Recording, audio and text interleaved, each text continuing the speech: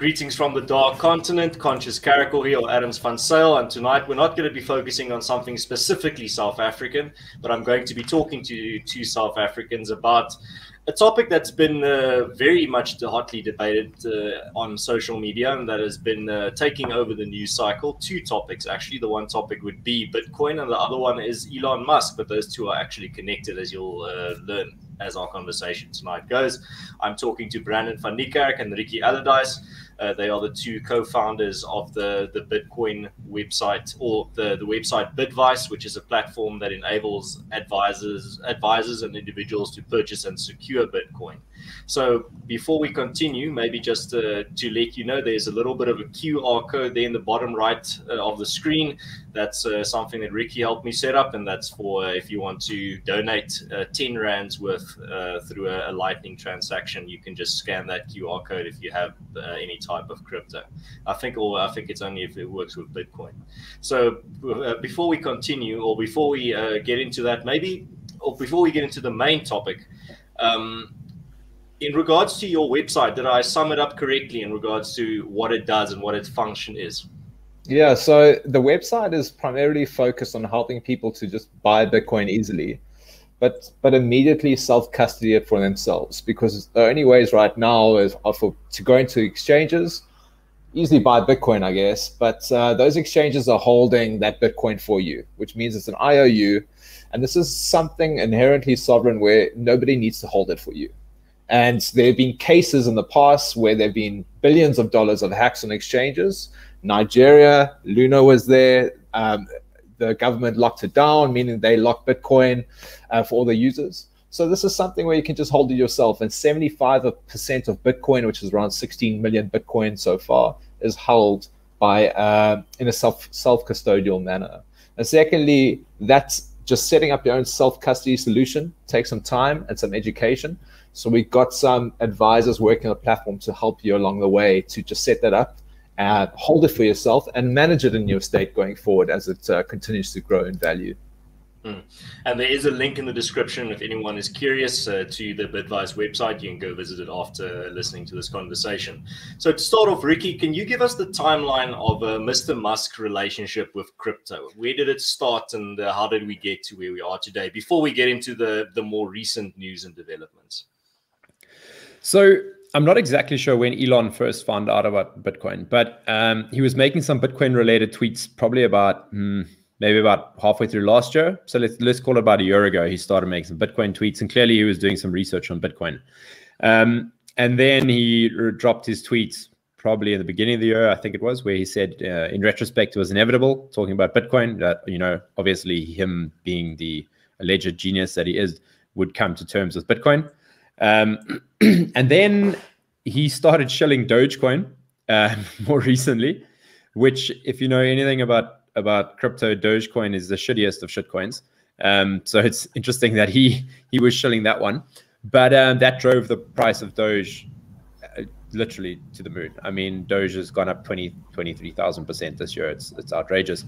But yeah, so then he also then after that announced that Tesla was putting Bitcoin on their balance sheet. They made a purchase of, Brandon, correct me if I'm wrong, but I think it was $1.5 billion of Bitcoin that they put onto their balance sheet. And obviously he holds Bitcoin in his personal capacity.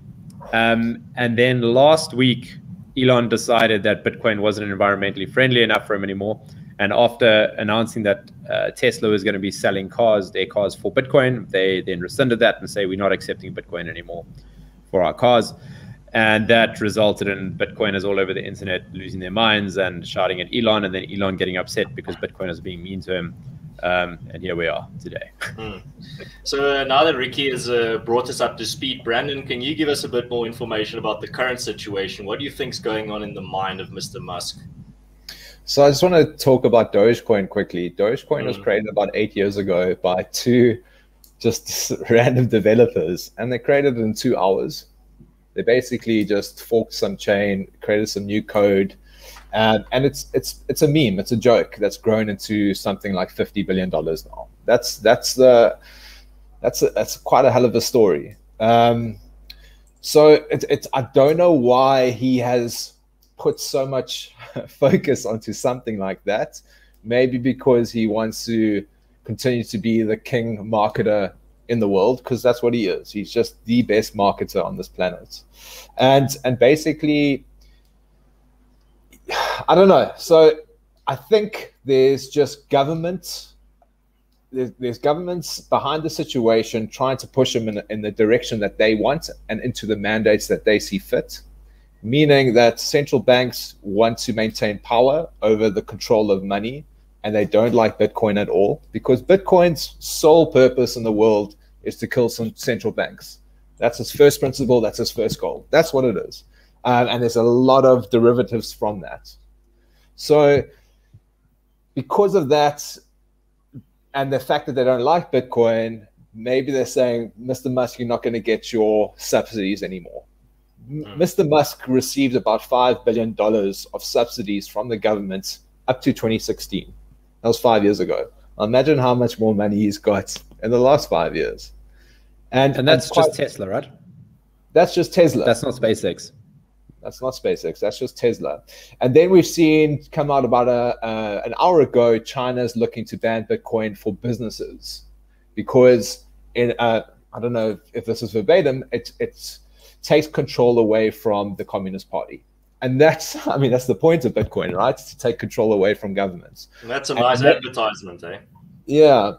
And Mr. Musk really wants to get into China. If you looked at the news the past few weeks, that's his next biggest goal. So this is all, hyperbole, I guess, but I think a lot of the pieces of the puzzle are coming together. Ricki, you want to add something there in regards to the what's going on in Elon's head? Yeah, I mean, so Elon is a classic cantillionaire, right? Like, he's positioned himself close to the money spigot.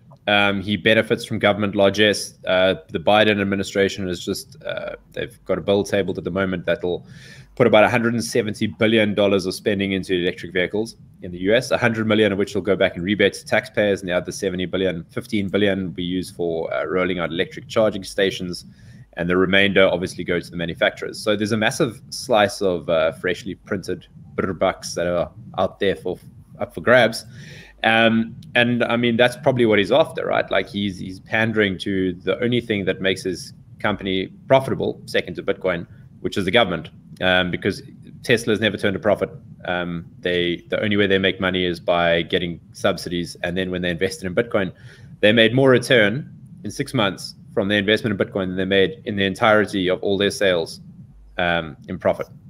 So Elon, I used to think that on that point, Ricki, just to elaborate on that, they sold $100 million of Bitcoin about 3 weeks ago. Tesla did, to meet quarterly targets. So basically, they didn't meet targets. They weren't selling enough cars. They weren't making enough profit because they just can't make profit without the subsidies. And they sold $100 million with, I think, about 50% of return and net return to meet their quarterly target. So that's why he's still hanging on to Bitcoin. He hasn't sold Bitcoin. Tesla hasn't sold Bitcoin. Yeah, I mean, he's a hypocrite. Absolutely. So I used to think that naively that Elon was one of the good billionaires. Subsequently, I've scratched his name off that very short list of good billionaires. I think it's down to 0 now. But he's clearly on the take from the Cantillon effect, like get close to the money printer, and he's a hypocrite when it comes to talking about the carbon footprint of Bitcoin. Now, I'm not going to assume that he's so naive as that he doesn't understand Bitcoin, because I'm pretty sure he's done his research. He's a smart guy. He knows exactly how it works. I even saw him retweet the white paper that Square and Jack Dorsey commissioned, where they speak about how Bitcoin improves the efficiency of the renewable energy and makes them more viable. And he retweeted and he was like, yeah, this is true. So he totally gets that Bitcoin runs mainly on renewables and improves the efficiency. So the carbon thing he's just pandering. And then, this coming from a guy who shoots rockets into space that use a huge amount of fossil fuels. I don't buy it. He's shit talking. Ricki, actually a question to both of you in regards, now that you've mentioned the whole environmental impact matter. this is something that's come out, not out of the blue, but has really been not been a point of conversation around crypto really for the past few years. And now suddenly it is the main conversation. It's the main topic, the environmental footprint, and it's using all this power. But I only briefly saw this type of topic or this type of question and debate surface now and then over the past few years. But now it seems to be when you are searching for the topic, that is the main debate that's going to be thrust in your face. And why has this suddenly been thrust to the forefront when it comes to crypto? It's an indirect narrative. Sorry, Rick. It's an indirect narrative thrown by states, governments, and the plutocracy, because they don't do things directly. They do things in a subtle manner, and that's the narrative they're driving. And before Ricki goes, I think it's just important for most listeners to try and understand why Bitcoin uses so much energy before we go into why it's actually not a bad thing and why it needs to. Bitcoin, there's thousands of miners across the world who are trying to solve a puzzle in order to win a reward of 6.25 Bitcoin every 10 minutes. This puzzle takes a lot of computational power that eventually around on average 10 minutes, one miner wins that. And that's the incentive. So we can dive deep into there, but I don't think we need to. And then we can dive into the energy narrative. So Ricki, over to you. Yeah, so I mean, the energy narrative has come to the forefront probably because CNN and the like are trying to push the climate change narrative now that COVID is dying off. And they need to have something else to make people scared about. But also, it's one of the last remaining pieces of FUD, fear, uncertainty, and doubt, that is credible or has a shred of credibility left to argue against. All the other narratives have been crushed already by the fact that Bitcoin is still here and still taking over. But when you dig down a little bit deeper into the energy argument, it falls flat. The Bitcoin mining network currently consumes about 0.5% of all energy that's produced annually. So when you look at annual Bitcoin energy usage, it uses 0.5% of energy usage. So this is the amount of globally. So the energy use globally is about 160,000 terawatts per hour. Bitcoin uses 0.5% of that. But also that 50 basis points. Yeah, that 160,000 terawatts per hour, 60% of that is wasted. Yeah. And it's a very important figure to remember going forward. Yeah. So on the topic of wasted energy, the amount of appliances, always on appliances in America, just America alone, the energy they consume annually is enough to power the Bitcoin network for 1.5 years. So just to put into perspective how much energy Bitcoin uses relative to other things. So we can all agree that always on appliances are probably a bit of a waste of electricity, right? So this is the same argument that people are making against Bitcoin. They're saying, oh, it's so energy intensive, it's a waste of energy, it's just like some magic internet money. Okay, well, let's equate apples with apples here. But then if you're the kind of person that thinks that the world doesn't need a decentralized alternative to fiat currencies or to central banking, then of course you're going to think Bitcoin's a waste of energy. But we're not talking to you. We're talking to people who want an alternative. And whether or not people scream about energy usage or not actually doesn't matter, because Bitcoin does its thing. It carries on. But there was a study commissioned last year that had a look at the energy mix that Bitcoin consumes. Now, it's very, very difficult to actually work that out because miners around the world vary where they buy their energy from. Some of them pack up their miners and move to different locations seasonally, depending on wet season for hydro specifically. So the mix is very hard. However, the low bound estimate range from 35% to the upper bound of 76% of renewable energy usage for Bitcoin mining. Now, that's very high. That's higher than the US, for example. If the US's energy mix is only 15% renewable. So Bitcoin is twice as green as the US economy. So in the worst case. In the worst case, absolutely. But the beauty of Bitcoin is it's the energy buyer of last resort. So what that means is if there's nowhere else that you can sell your energy to, Bitcoin will come and buy that energy from you. So what that means, there's no other buyers, which means that energy would be wasted. And as Brandon said, a very, very large portion of electricity that's generated is actually wasted and lost through transmission, through inefficiencies, and mainly because large amounts of energy is stranded. because you've got to move electricity at high voltage, you have to essentially place your energy production quite close to where it's being consumed, or else you lose a large amount in the transmission lines. Now, if you have stranded energy resources like a large amount of water in a mountain range, for example, how do you generate that hydro and then get it to everyone who needs it? It's not always that simple as just plugging it into the grid. And then seasonally, you've got massive changes in the energy output of, let's use the same hydro example. In China, in the dry season, hydro doesn't produce that much energy at all, but in the wet season, it produces double, triple the amount of energy that is required in that area for the electricity. So that water is pumping out of the dam, and those turbines are spinning. And if that electricity is not being taken off by the grid, there's not enough battery or storage capacity to store that energy. So it's literally being wasted. So the Bitcoin miners that plug in, they naturally move to those hydro dams in China, and they go and buy that power for next to nothing, but they are paying for it. They go and take off that energy, which would otherwise be wasted, and then they store it in essentially a monetary battery. And that energy can then be shipped anywhere around the world through space and also through time and spent in the future. And it's essentially stored energy. So mankind and all his ingenuity has worked out a way to store energy in money, which is essentially what money should be, right? Like it should be a battery for your time. So just sorry, Ricki, just on that point, like, you know, that's another FUD or fear, uncertainty, and doubt that people throw in Bitcoin, is that, you know, all the energy, all the mining is done in China. Well, back in the day, a few years ago, it was around 80%, and that was actually scary. Now it's down to about 40%. And you're looking at America now, where there's an incredible growth of miners there, that they're moving towards fracking sites, mining sites, what have you. And they're taking this this wasted gas that's coming out of vents or whatever you call it.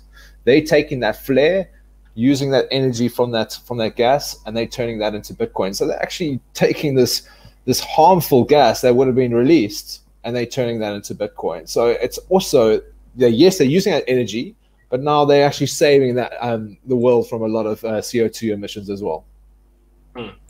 Well, my one question there in regards to this topic of the environmental impact of crypto is, how long will this fear cycle last? I mean, I'm old enough to remember all the different types of fear cycles that have gone around Bitcoin, with different types of uncertainties and things that people were very worried about at the time, and then it disappears. Is this a long-term thing, or are we going to see it slowly dissipate? You know, so there was an interview with Michael Saylor, who's one of the forefront leaders. I wouldn't say leaders because Bitcoin doesn't have a leader, but the institutional leaders of Bitcoin. And a podcaster asked him, like, how, you know, will Bitcoin keep going up? And he said forever. And the fear, why I say this, the fear, uncertainty, and doubt of Bitcoin, it'll be there forever, because you've just got everything against it. And you've got the complete, utter elite against it. And they are going to throw everything at it. They're going to throw everything at it. And unless you have absolute resolve and belief in this, you might get a bit sick along the way. Otherwise, I mean, you know, we've seen the same things happen in 2017. China trying to ban it dozens of times. They're trying to do it again now. You just can't ban Bitcoin. So I've become so desensitized to the whole thing. I just focus on the fundamentals and carry on with my life. And I think Ricki does as well. And the experienced Bitcoiners, after going through these deep bear markets and going through the highs and lows and the ebbs and flows, they also become desensitized to it, because it doesn't matter. It just doesn't matter. Diamond hands, baby.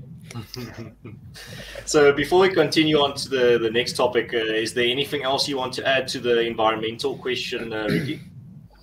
Yeah, man, I think you need to compare it. You need to compare apples with apples, right? Like, what is Bitcoin? Does Bitcoin consume a lot of energy? Yes, it does. There's no denying that. Like, it consumes a lot of electricity. But the real question at hand is it worthwhile for mankind to spend that amount of energy on an alternative to central banking, a system in Bitcoin that no one controls? There's no leader. There's a known monetary policy that is set in stone. If you try to change that, you fork it and you create another coin, which then goes on to die a slow and miserable death like Bcash.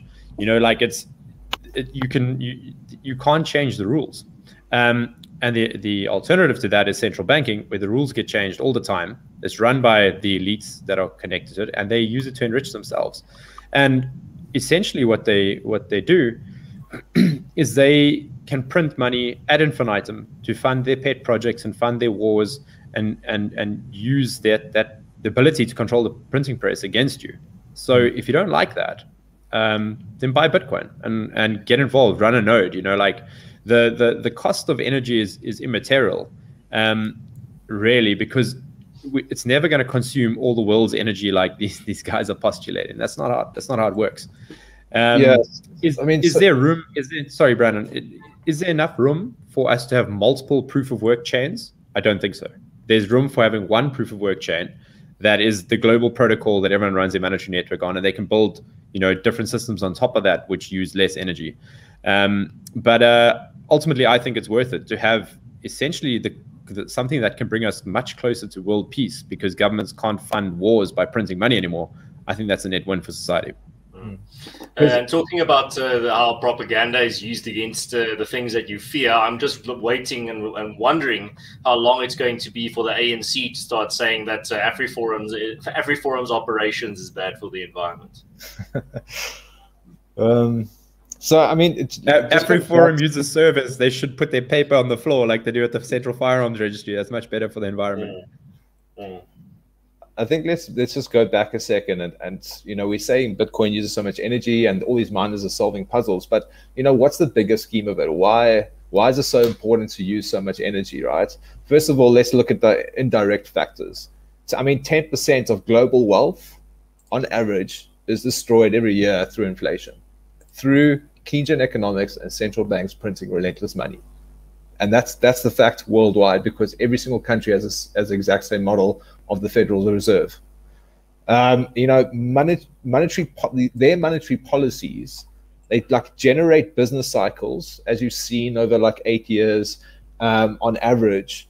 That absolutely destroy capital at the end, and then you need to start off new. And you just have a system of infinite wasteful government spending that hurts the lower and middle class over and over again. And you've seen this since 1971, and you've actually just seen this since the beginning of mankind's history, how inequality continues to grow. And yes, you might think it's because of socioeconomic policies, but I believe, the Federal Reserve, the South African Reserve Bank, and all the others, they're above the government. That's where the actual problems stem from, and then they flow down. And this is why Bitcoin is like our last step and hope, I believe. And, looking at the centralized systems, it's very hard to look at these systems and determine the truth, because it's decentralized. There's no central point like a Visa backend that's telling you exactly what transactions happened, right? In this kind of system, proof of work, which is Bitcoin's fundamental like algorithm, through all that energy use and all that work, it's the only way in a decentralized manner to determine the truth. And that's why proof of work is the only way a blockchain can work. Proof of work is like where you trust mathematics and you trust physics to determine what happened. There's no human process in it whatsoever. Then you get things like Ethereum, which is called proof of stake. And basically it's just like banks, meaning proof of stake is meaning the more like Ethereum you have under a node, the more you have, the more voting power you have. It's the exact same thing as banks and governments. Like, they're just creating the same thing over on some new like architecture. It's absolute bullshit. And in that process is that where you need to trust humans to disperse funds and all that. So I really implore people to really think about, do you need 10,000 blockchains, or do you just need one? Did you ever need 10,000 internets, or did you ever need one? And that's why we only focus on Bitcoin. Maybe just before we, this wasn't a massive topic that I wanted to discuss, but it just came to mind. Ricki, can you just explain, now that Brandon has talked about the whole idea of having one cryptocurrency, why has the crypto market just exploded with all these little tiny coins that are basically worth nothing, but people are actually investing real money in it and seem to be trading it on a daily basis. What's going on there? So there's two reasons for that.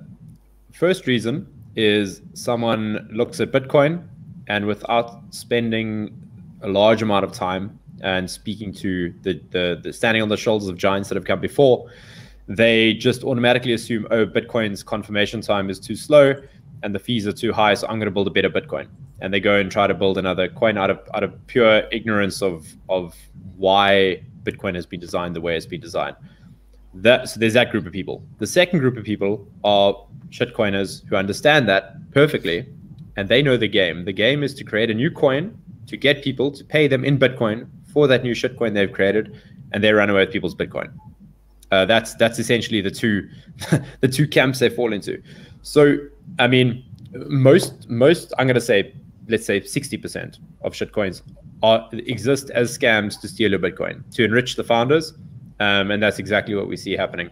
So many of them have just, from 2017, are pretty much dead now. There's no more development happening. The teams have dissipated. But all the Bitcoin that people used to buy those coins over time has now moved to the hands of the founders and developers and the early investors, etc. So people basically got scammed. And then the guys building all the other coins, I mean, they are trying to develop a new Bitcoin, but they misunderstand that network effects are winner take. It's a winner take all. Protocol wars are a winner take all thing. So they're going to lose. And even if they were moderately successful, and they start threatening central banks, because they are centralized and because there's a founding team and a known development team around them and a cult of personality around the founder like Vitalik, they'll just be shut down. The government will just go to them and shut them down, like they shut down Libra when Facebook was trying to launch their own coin. So they're centralized points of failure. So effectively, I see them mainly as being pointless. In the short term, people speculate on them. And this is one thing that's always amazed me about crypto, and I was guilty of this myself when I first got involved, is that in no other realm in your life, when you're investing in unit trusts or you're buying gold or whatever, you never decide, oh, I'm going to start trading ETFs when I start buying an RA for myself or unit trust. No one makes that decision. But when they get into crypto, they all of a sudden think they have to become a trader. And then the altcoins become attractive because they see the massive gains and the massive volatility on a short-term basis, and that's like a siren song to them. Unfortunately, 99% of people who try their hand at trading lose money over the medium to long term. But like I had to, like Brandon had to go through that cycle. You've got to do it. You've got to burn your hand on the stove and realize, oh, this is a waste of capital and my time. I should be focusing on what I'm good at and storing my value in Bitcoin, and it's that easy.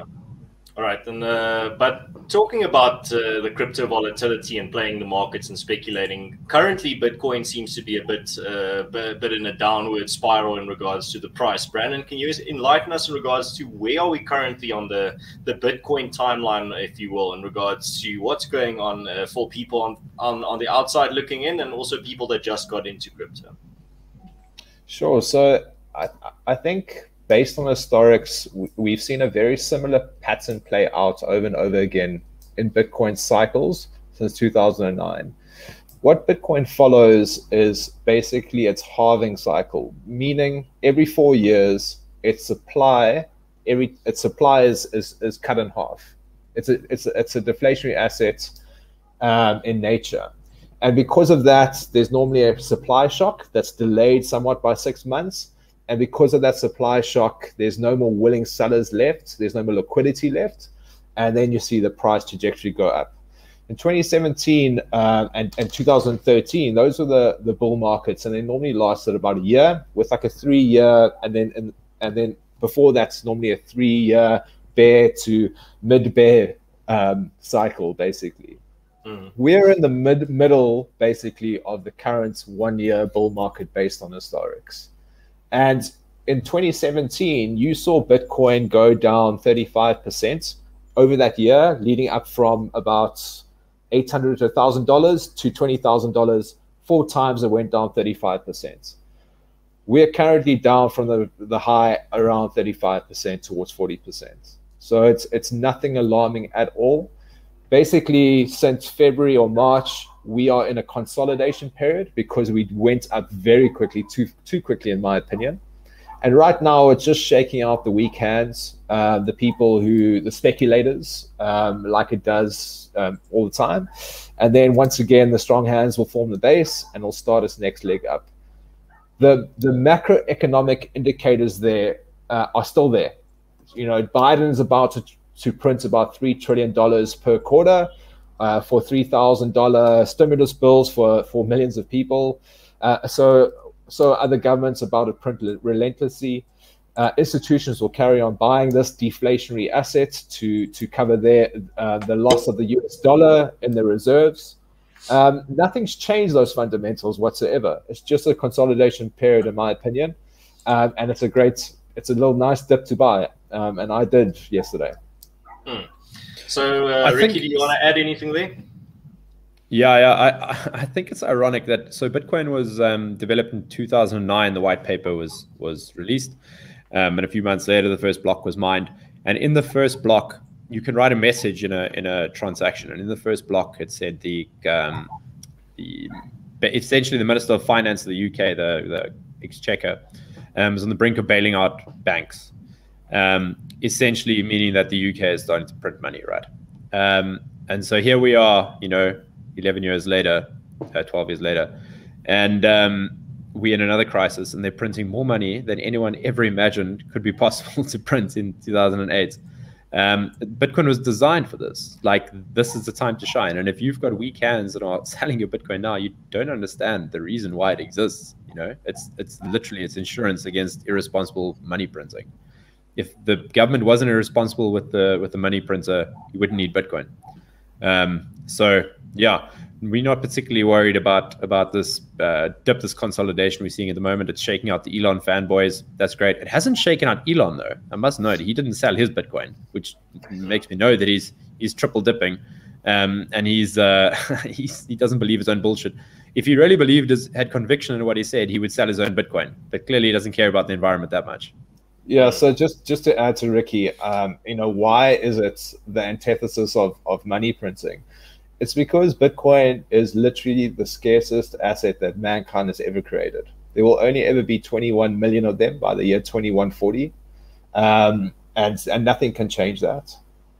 And basically, it's the only asset in this world, the only one, where the supply can never be affected by demand.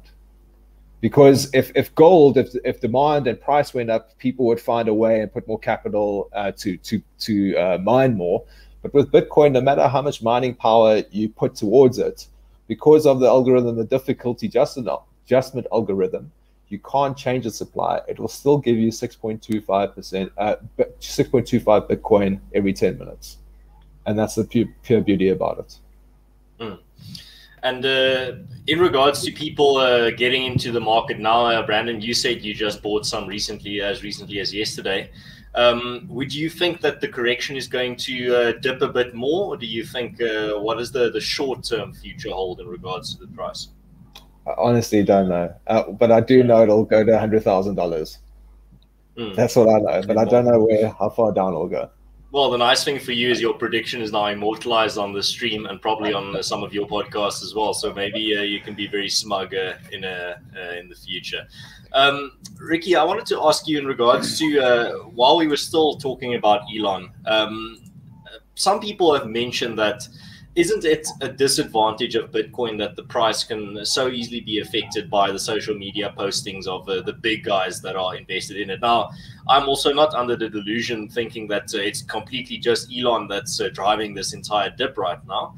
But what is your answer to that type of sentiment that it is an inherent weakness of Bitcoin that it can be so easily manipulated by the big guys out there that can just post a tweet and then send everything into disarray? I mean, it is what it is. Something can't go from being a white paper and a science experiment to being global reserve currency, overnight. It doesn't go from 0 to 1 like that. There's a continuum of how adoption proceeds, So money's got to go through these phases, and ultimately, this is very good for Bitcoin. This is the best thing Bitcoin could ask for, is because the only way Bitcoin gets stronger is by constantly being attacked. and it has been constantly attacked. And it's every time it gets the next level's boss, and Elon is the boss we're at now.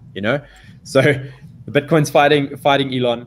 And ultimately, it's going to win. Ricki. Sorry, Ricki. I mean, back in 2017, we had some leaders of Bitcoin who betrayed it. I mean, Bitcoin's in a constant state of betrayal.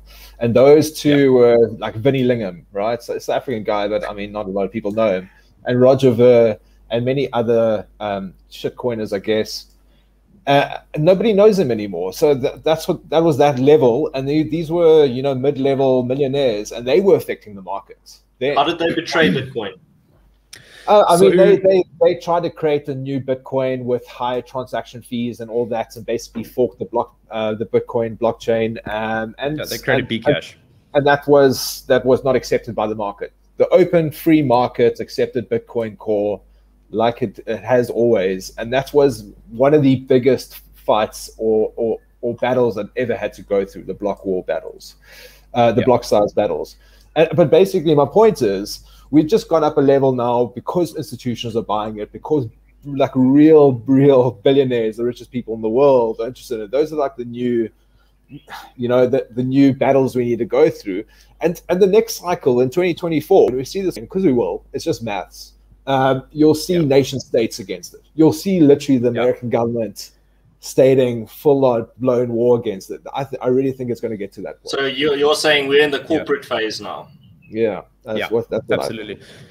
So what happened in 2017, just to provide a bit of context, is a handful of millionaires who were very prominent in the Bitcoin community. I mean, Roger Ver was called Bitcoin Jesus, which ironically should have been called Bitcoin Judas. But anyway, he went on to create Bcash, and they co-opted 85% of mining power of the Bitcoin mining network to try to support Bcash.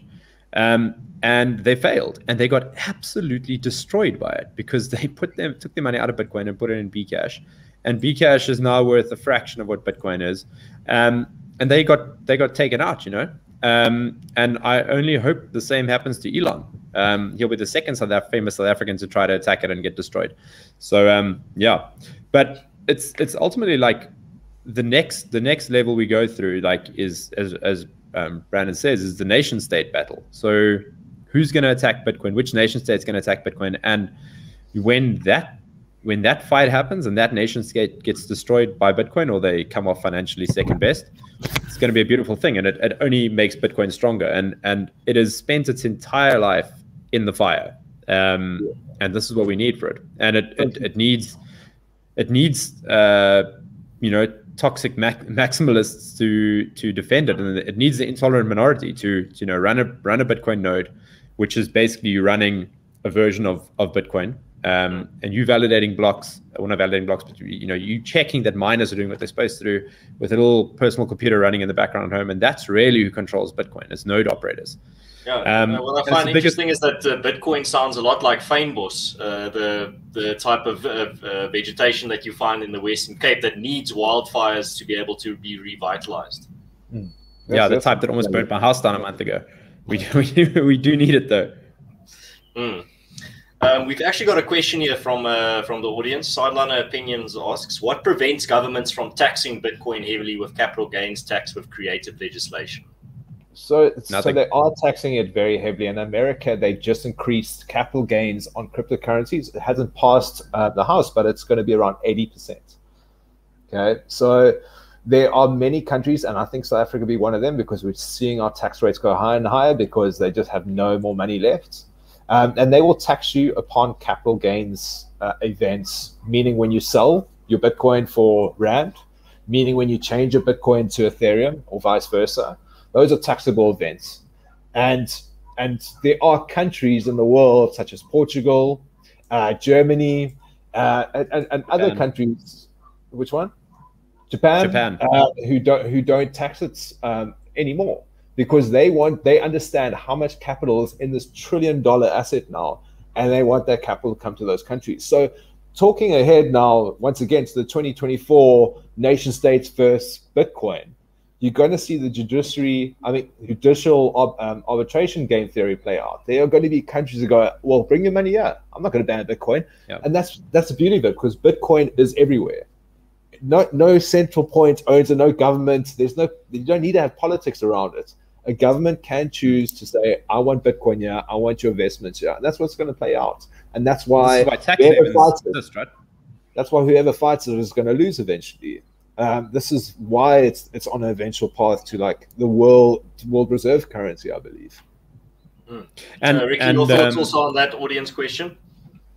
Yeah, so I mean, this is why tax havens exist, right? Like some countries push up their tax rates, and naturally other countries, there's game theory between nation states permanently. One country pushes up their tax rate, another drops them because they want to attract that investment. And tax havens by default are some of the freest places on earth, because to have low taxes, you have to have a small government. And if you have a small government, people are free. So naturally, those are places people want to go to, and where people are free, the economy is more productive, everyone has a better standard of living. So those countries with high taxes, kind of drag themselves down. But as so far as plebs who don't have the money to go and buy a foreign passport in the Caribbean somewhere where you have no capital gains tax, Bitcoin is peer-to-peer. So if people adopt Bitcoin as their internal, monetary unit of account, they can transfer to each other peer-to-peer in a decentralized network that the government has no control over or no sight over. So their tax codes will be shown to be impotent for what they are. I mean, murder is illegal, rape is illegal, government corruption is illegal. I mean, that doesn't stop it from happening in South Africa every day. So government can write laws, doesn't mean they can enforce them. Yeah, so just if the viewer was asking, like, how can you be as effective as possible with this instrument and not be taxed heavily, the only way is to have a long-term horizon on it, to hold it as long as possible and not sell it. And if you believe it's going to go up perpetually, you won't be taxed on it until the point maybe when you have a lot of Bitcoin and it's high in rand or dollar value, go to a place where you won't get taxed for it when you sell it for a nice house. That's if he or she was asking that question. In regards to the whole idea of the future, you just talked about holding it for long and for the long term. Is there any other angle, any other piece of insight that you also want to share in regards to the future of Bitcoin that you think the listeners might find interesting in regards to where are we, for example, going? Where will Bitcoin be in a decade, or in 20 years, or in 5 years? What are some interesting things on the horizon? I really believe.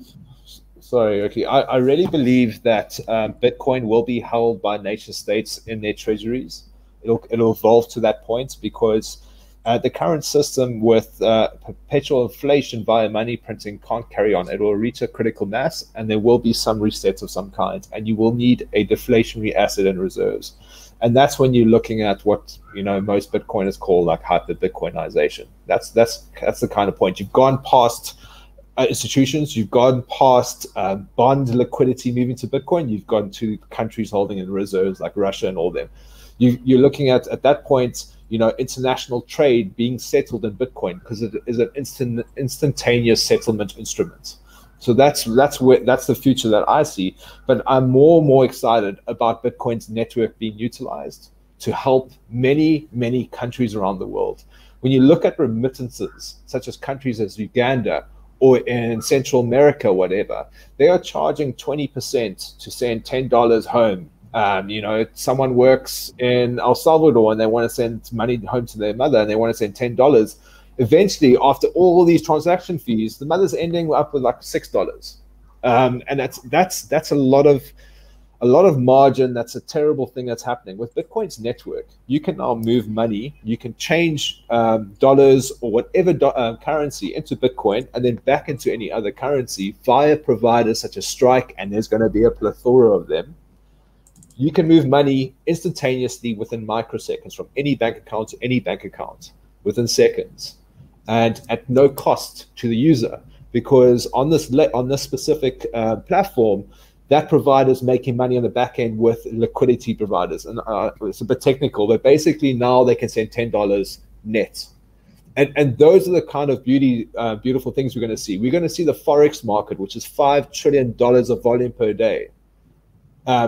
That's going to be disrupted incredibly by Bitcoin's second layer Lightning Network, where you can now change dollars to euros instantaneously for no cost. And that's where like billions and billions and billions of dollars of real capital is going to be invested, and a lot of new jobs are going to be made, and a lot of innovation is going to be made. Ricki, your thoughts on the future? Yeah, man, the technology is what I'm really excited about. So for example, this QR code in your bottom right corner here, that's a Lightning invoice. So that's utilizing the second layer on top of Bitcoin to pay using the Lightning Network, which is instant and is essentially free. So someone can scan that with their Lightning wallet and send you 10 Rands worth of Satoshis instantly at no cost themselves. And this is where Bitcoin goes from being a settlement layer. The layer 1 of Bitcoin is a global settlement layer, final settlement, which is akin to me giving a bar of gold to you. That's final. Whereas Lightning is taking, how do we make that process and take tiny fragments of gold, essentially, that we can send across the world instantly at no cost, while you're leveraging Bitcoin's massive security, which is driven by all the energy it consumes. So that's really exciting. And then the privacy side of the network, which is being developed, we're looking at Taproot activation they're looking at activating it right now. We're in the middle of that process. What that means is we get massive privacy gains on the Bitcoin network, and we also get more efficiency. So on-chain fees go down as well. But the privacy one is great because if there's chain surveillance is a thing now, where governments are effectively paying companies to surveil the Bitcoin blockchain and try to derive as much information as possible, because they're not going to take this lying down. And you've got to protect your privacy. Everyone's got the right to financial privacy. If I go and pay for a cup of coffee or a car or a house or anything with Bitcoin, currently I can look at the blockchain and see all of the previous transactions that address made and how much Bitcoin is held in those wallets. And I don't want my barista knowing how much Bitcoin I've got, because next minute he follows me home and hits me on the head with a stick and takes my Bitcoin. So if everyone has the right to privacy, everyone has the right to financial privacy, and the Bitcoin community is actively building those tools out. So I'm very excited about that. We have a question here from the audience asking, please explain the savings option and how financing through Bitcoin works. I don't really understand, but okay, so I'll take this one. Yeah. So the savings option, I'm assuming they're referring to like on Luno, where you can deposit your money into a Bitcoin savings account and they pay you interest on your Bitcoin, and how that financing works. So if I'm correct in assuming that's what you mean, effectively what they do is they take your Bitcoin on deposit and they loan it out to an institution. And that institution is 99% of the time trading with your Bitcoin. And then they're generating a return, and then they pay you interest from those returns. So effectively what you're doing is you're risking your Bitcoin. Now, if you've got whatever, pick a number's worth of Bitcoin and you put it into a savings account because you're enticed by the 3 to 5% returns you're making, you really need to consider the risk you're taking with the scarcest asset on earth for 5%. Because you look at your Bitcoin value. It's not even 5%, it's like 2%. Yeah, it's like 2%. Yeah. But look at your Bitcoin value currently with 10x glasses on, and then think about your risk. Are you willing to risk 10 times what you got there for 3 to 5% returns? Most of you would say no. So just because those savings plans none of them have imploded yet or gone south, they will. Some of them will. It's bound to happen. This is an unregulated market. It effectively is the Wild West. Buyer beware. So if you're putting your money up into a savings account, if you're putting your Bitcoin up, don't put your entire stack in there. I would say if you are going to do it, limit your exposure and be aware that the risk you're running of losing your money is not zero at all. So people are trading with your Bitcoin. Yeah, there's counterparty risk there, right? Bitcoin, if you hold it yourself in a self-custodial manner, you don't have any there's no counterparty risk. The only risk is this view of losing your private keys or whatever. But I mean, there's so many solutions out there that makes it very hard for you to do that. And that's what Bitvice is about. We're trying to educate people just to buy Bitcoin, custody it for themselves, and just keep it for yourselves the long term. Right now, on average, since its inception, Bitcoin has about 200% return year on year on average against the dollar. I mean, to me, that's more than enough. I'm very happy with that. I don't need to get an extra yield of 3% in order to give my Bitcoin to someone. Where at any instance in time, because this is not a fully regulated product, although it is legal to buy, that the government go, no, we don't like this. We're switching this off, and now people can't withdraw their Bitcoin from exchanges, and it's locked. And that's happened in Nigeria overnight with not even 24 hours of notice. I mean, how do you think people should really happen to me? Yeah, it will. I'm pretty sure if you're looking at our government and what they do with everything they do, it's a pretty good chance that could happen as well. So just hold this asset and keep it in your own self-custodial structure, and you can go and do with it whatever you want. They can never take it from you. No one can ever take it from you. And that's the importance of it. It's not that risk against that 3% yield. It's just not worth it, in my opinion.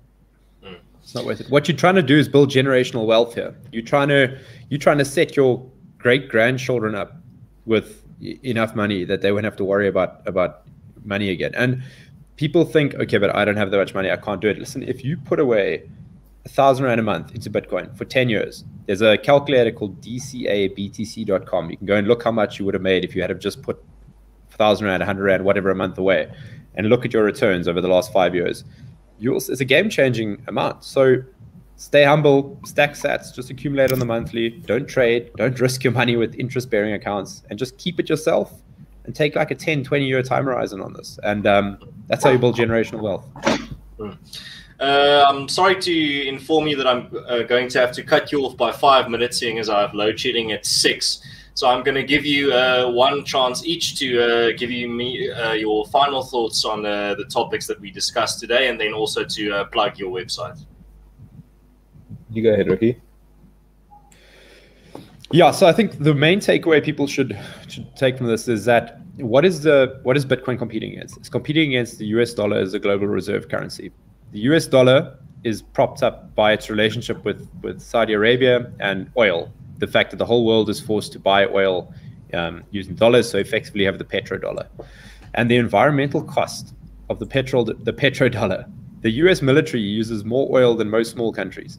The amount of damage that is wrought through inflation and through unnecessary wars and having bombs dropped on people by the petrodollar is vast. So when you're comparing, the energy use of Bitcoin, that peaceful revolution, compare it against the petrodollar and all the damage that causes, and then you might think differently about the energy use of Bitcoin. Yeah, and just from my side, like going once again to the importance of Bitcoin, its proof of work algorithm, and why it uses so much energy. It's similar in a person. Like the more work you put into Bitcoin, the more you understand it. Then you'll get it, and you'll understand the importance, and you just got to put in the work. And most people are incentivized by just putting in 1,000 Rand, 2,000 Rand. Eventually, once they have a little bit of fingers in the pie, that's when they're incentivized to learn more about it. And I applaud people to do that. Really look at this thing and start to question the system around them, because right now this is our best bet. All right, and Brandon, I'm going to ask you also to just plug your website and your podcast. There are links in the description so people can know where to find you. Yeah, thanks. And so just once again, you can buy Bitcoin from www.bitvice.io. And what you do is you set up, and we help you to set up your own wallet where you can immediately receive that Bitcoin. We never self-custody it for you. And that's the whole point of it. So we're not like a traditional exchange that keeps Bitcoin on your behalf. You can also find our podcast called By the Horns. And we're on Google, we're on Apple, we're on Spotify, and we're also on YouTube, and we release every week. So just try and teach people as much about the fundamentals of Bitcoin as possible. And then also maybe so people know, on the last episode I was a guest there, so if you want to go maybe test their podcast out, you can go listen to the last episode where I was a guest. Thank you very much, Ricki and Brandon, for your valuable time. Thank you very much for shining some light on a very complicated to some topic, and a topic that that is inspiring a lot of fiery debate online. I learned a lot during this discussion. I enjoyed it thoroughly, and thank you also very much to everyone that tuned in. Thank you for your questions and your comments. I know 5 o'clock in the afternoon is a bit of an unorthodox time, so I think most people are going to be watching this afterwards. But then also just if you want to give a crypto tip, there's that lightning QR code there in the bottom of the screen. But I hope everyone enjoys the rest of their evening. If you are new to this channel, you can also click subscribe if you like these types of conversations. And if you also leave a like, that's going to help out the show quite a bit. So cheers, guys. Have a good one, and God bless. Cheers. Thanks, Thanks, Aaron. Cheers.